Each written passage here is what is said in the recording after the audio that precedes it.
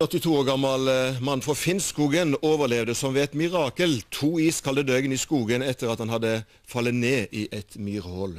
Ja, Hardhausen overlevde ved å drikke myrvann og spise gjørme. Dramaet startet mandag kveld da 82-åringen Wilhelm Tyskeberget hentet haglen sin for å skyte noen fugler som irriterte ham. Jeg skulle skuta noen skriker, en rovfugl her. Det går litt forsiktig. Fuglene var i ertehumør og lurte den gamle tømmerhuggeren lenger og lenger til skogs, helt til han gikk seg vill. Gammelt tøffelfiller. Da går den i ring, kommer han på samme sted, bare ringer rundt.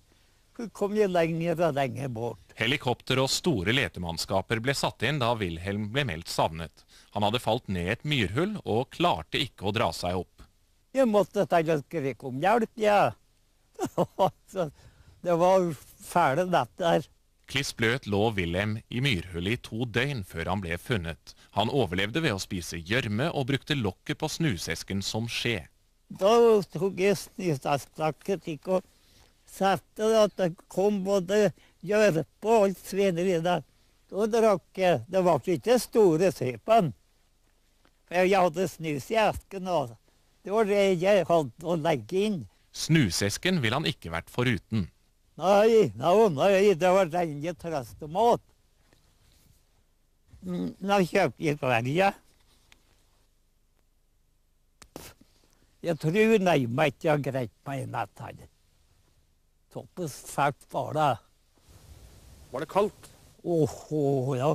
Når jeg var på meg, ja, det var høyklakka. Og så ble det liggende i vatten da. Wilhelm sier han aldri var redd, men har fått en lærepenge. Når han kommer til 80-åra, da blir han mer kraket. Ja, jeg kommer ikke til å gå i skogen mer.